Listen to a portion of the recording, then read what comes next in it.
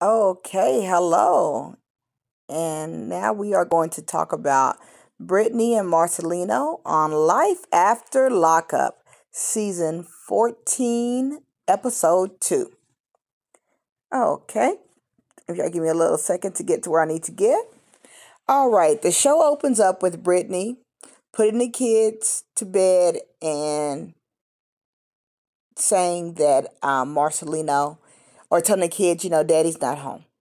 And then while Brittany is sitting in she goes downstairs and sits in like the dining type living room area, and she says she hasn't seen him in 7 hours since he picked up or since he dropped off the kids at her real estate showing. She also lets us know that her and Marcelino are not having sex, and she wants to know who he might be doing it with. She kind of hinted on to this last episode, so now we're starting to dig into it.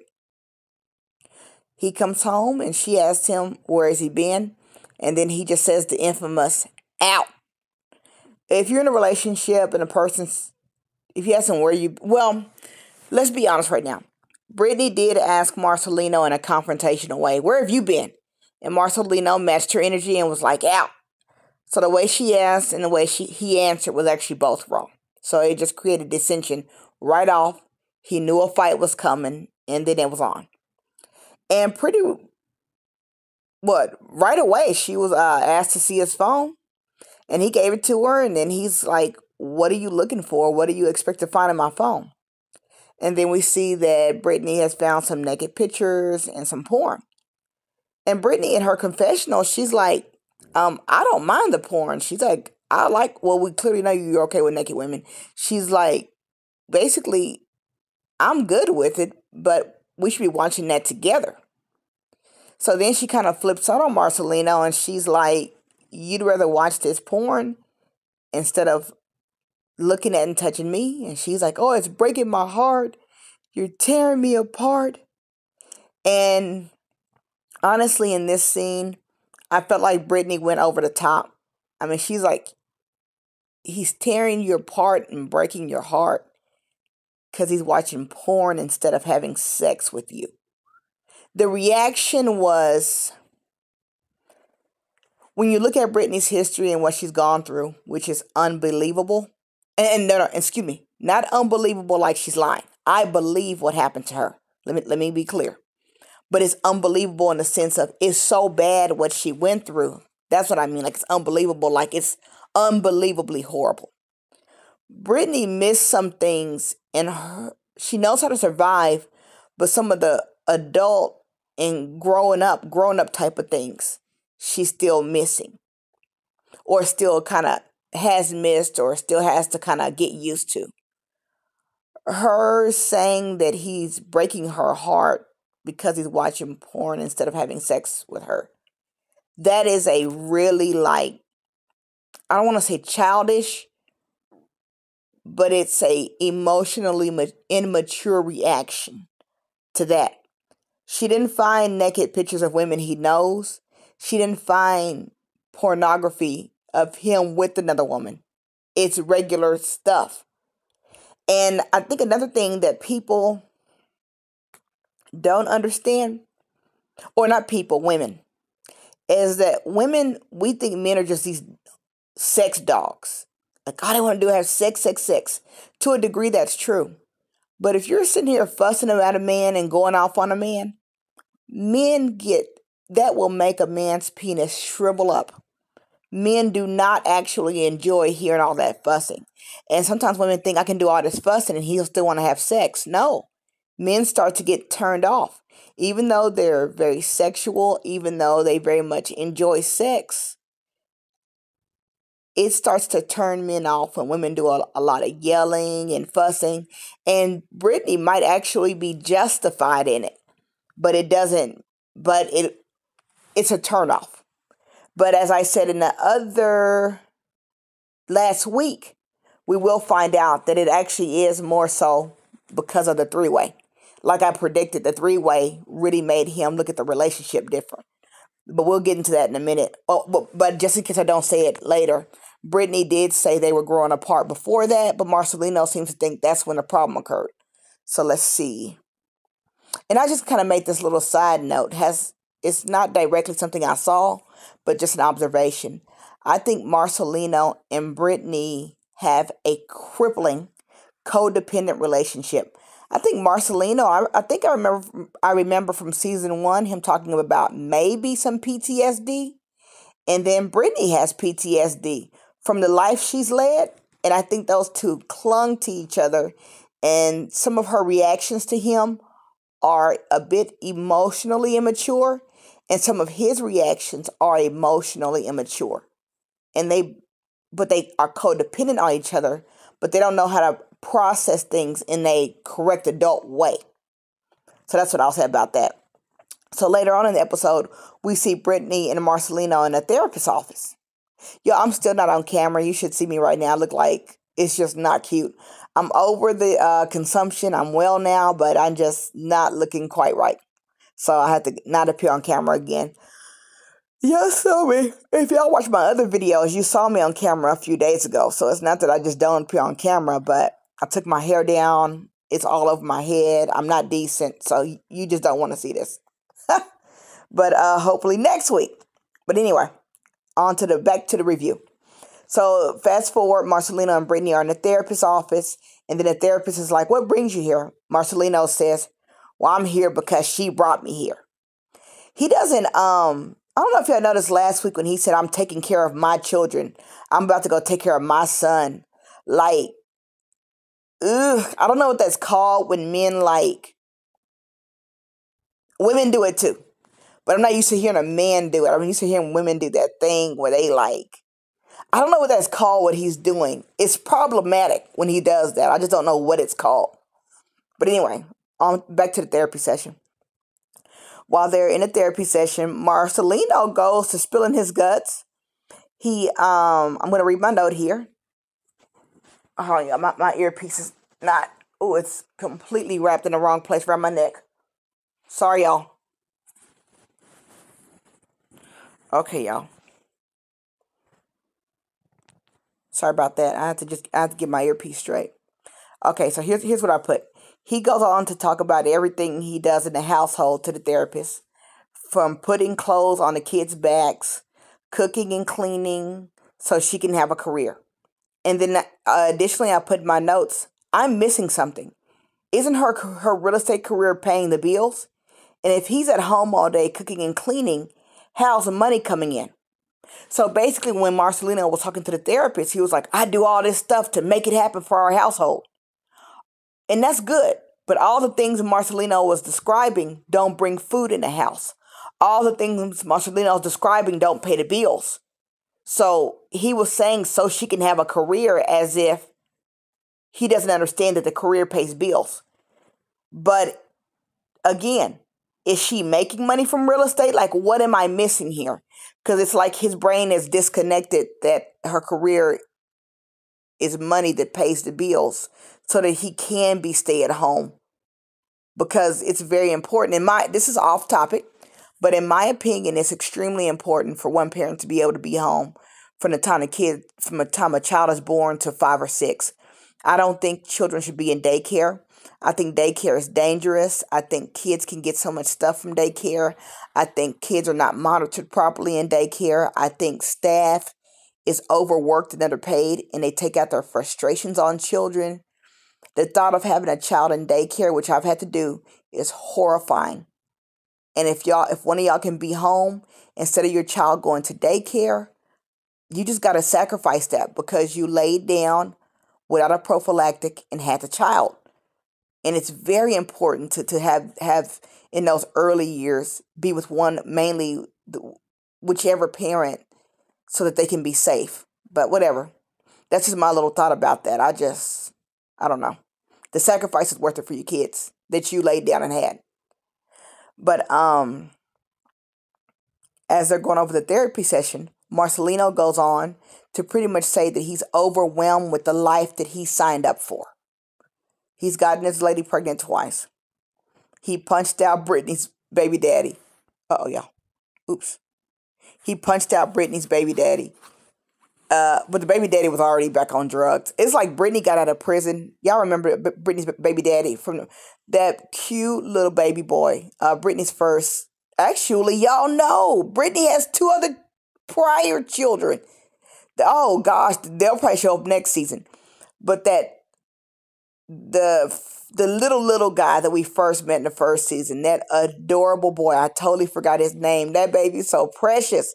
He's got to be probably 6 years old now. But it's like as soon as Brittany got out of prison, the dad just lost control and relapsed. So went from not having Marcelino and Brittany went from visiting the child that Brittany had with that ex to the ex relapsing, and all of a sudden Marcelino had this child in the house. And then I'm sure he was, of course, ready to take responsibility, but I don't think he would. I don't think he was.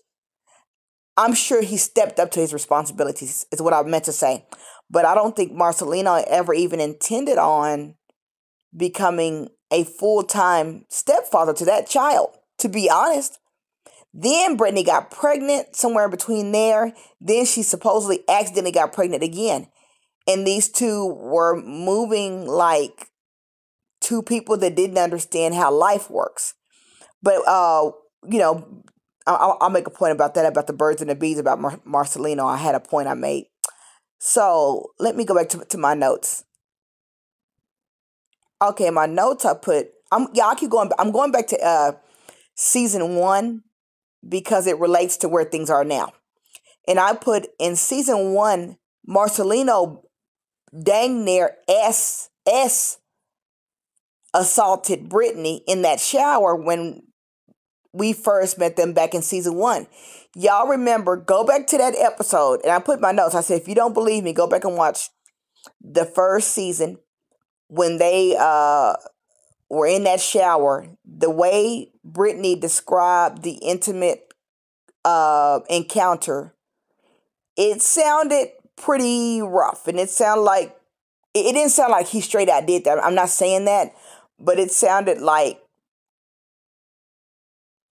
Marcelino was very sexually aggressive, and not in any kind of illegal way, and I'm just saying, and I don't even think I don't know if they mentioned them using anything or whatever. I'm sorry, I'm getting totally off track. I'm saying all this to say, Marcelino wanted Brittany real bad. He waited for her to get out of prison. He got Brittany. He got what he wanted.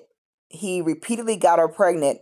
And now he's overwhelmed by the life that he aggressively seeked out. Remember them talking about him being in front of the jail or across from the jail waving, and she could see him from the window, and he just desperately wanted Brittany, and he got her. He wanted those kids. He got them. Now he just like, I don't know what he thought that was going to be. A lot of times, though, people have a fantasy about kids and family, and it's not what you think it is. The reality of it is shockingly different. So, but that's what it is. Okay, and then I already kind of said this. I said, apparently, Marcelino doesn't understand the birds and the bees. He needs to go back to class on that, because when you inseminate somebody without a barrier method, they get pregnant. So they already had her first little boy that ended up staying with them. And then clearly there was no barrier method. She got pregnant, and then they were overwhelmed, and then had another baby. That's on purpose. That's not well, anyway, let me leave that alone, because kids are a blessing, and I'll be quiet, and I hope things have improved by now. And let me see. Okay, and in the side interview, Marcelino is basically saying that the therapist is just talking nonsense and he doesn't know them. Well, excuse Mr. Therapist for just doing his job. Y'all came to him. And from what I saw in the therapy session, Marcelino was pouring out his heart to the therapist. So for him not to know you, you sure was telling him everything about you, and you being overwhelmed and spilling your guts out to him. Well, and he is right. The therapist doesn't know him. He doesn't know y'all had a 3-way. Or if I don't know if they told the therapist that or not. I don't think they did. There's a big piece of this that the therapist is missing, that if he knew the facts, he could probably provide them with better guidance. And let's see. And what did I put about the threesome? Oh, Marcelino made a big comment about that. He said during the threesome, it was quite obvious that his wife was not as into him as she was the girl. And that's when a change happened and his feelings changed. He saw his wife being more sexually attracted to the woman in their bed than her own husband from his point of view. But boy, I don't hear a lot of threesome situations making things turn out for the best. I hear more stories about things going terribly wrong from bringing another person in your bed than things ending up right. Usually, the other spouse starts sneaking around and sleeping with the person. It's all these bad things come out of threesomes. I made some more notes, y'all. I'm just gonna read all my notes because I don't know how to break up all my thoughts. I shoved them all together. Okay, so here we go. I'm just gonna read it all out. Another part of me thinks it will be easier if he being Marcelino, could deal with, this is kind of a jump on topic. I'm jumping kind of somewhere else with this. Another part of me thinks it would be easier if Marcelino could deal with drug addicted Brittany and be the hero to her. Like I said last week, he thought he was going to be the hero and she had done a lot of the pulling herself out of the hole by herself. Brittany is putting some of her insecurities on Marcelino. And that's my opinion. I feel like some of her insecurities she has have nothing to do with him, but she's blaming him for them.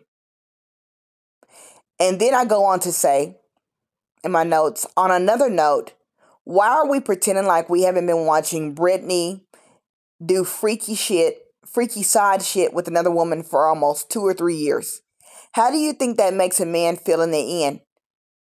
Marcelino has seen the videos. He's seen the past seasons of things he didn't know about till afterward. That stuff crept up in him and is eating him alive. Whether he's honest with her or not, it has slowly started to eat away at him. The things he's been seeing his wife do, the excitement she has in her eyes for women that he doesn't see that she has for him. Yeah, that's going to make a man not as attracted to you when he sees how much more you are attracted to women, how much more giddy you get in a woman's presence than his. Yeah, that will make your husband over time become less attracted to you. This has been going on with her and a little side stuff with the women for years. That has not. Marcelino seems to be more of a traditional person, and I really do think that that's eating away at him and affected his attraction level to his wife. It's not the way she looks. It's him seeing that his wife might be is bisexual, but might be leaning more toward lesbianism than being heterosexual. So let me read this last part. He initially participated in that threesome because his lust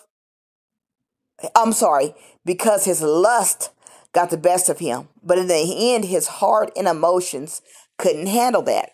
So I think that's why he's not attracted to her. It's not about her body necessarily, I don't think. It's about him in his heart. He has come to believe, not overnight, over a certain amount of time, for one, not feeling appreciated. He's probably feeling like the woman of the house now instead of the man because he's taking care of the kids. So that's hitting his male ego. Then you've been watching your wife for 2 years getting giddy and excited over women, and you as a man viewing it as probably more excited over them than you. That's been chipping at his manhood. So none of this happened overnight. I don't believe it's about the way she looks. I don't necessarily believe it's a ton to do with the real estate career. But I think it's just a combination of just her things she's been doing with women and him not feeling like a man because he's now daddy daycare. And that's chipping away at his manhood. So I think that's what it is. But they both have some emotional immaturities about themselves. and I believe PTSD. So let's see where things go over the course of the season. But thank you for watching. Until next week, Brittany and Marcelino's story. Okay, bye.